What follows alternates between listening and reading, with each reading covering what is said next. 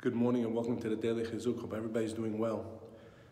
I heard a most beautiful mashal parable to understand our relationship with Hashem.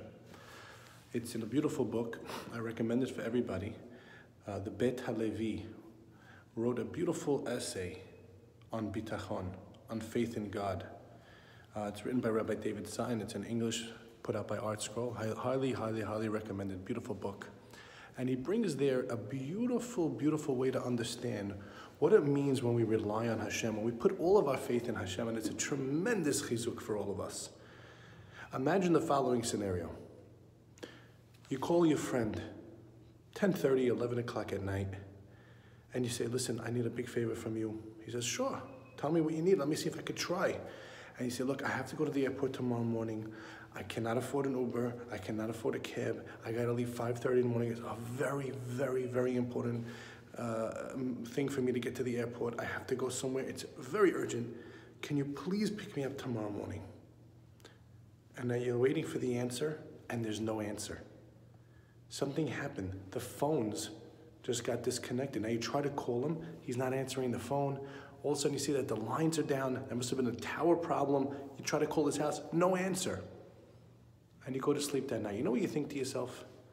He definitely heard me say I need that lift.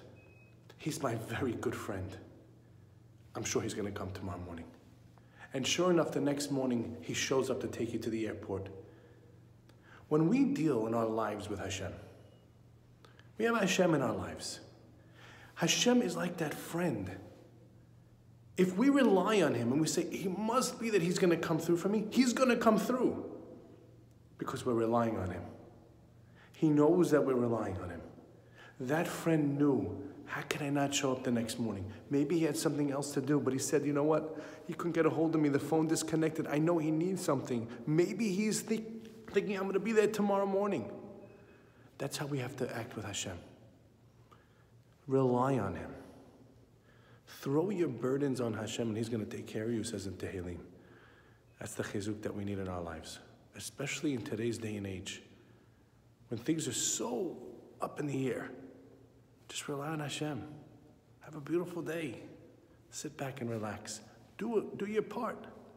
But then sit back and wait for Hashem's salvation. Have a great day.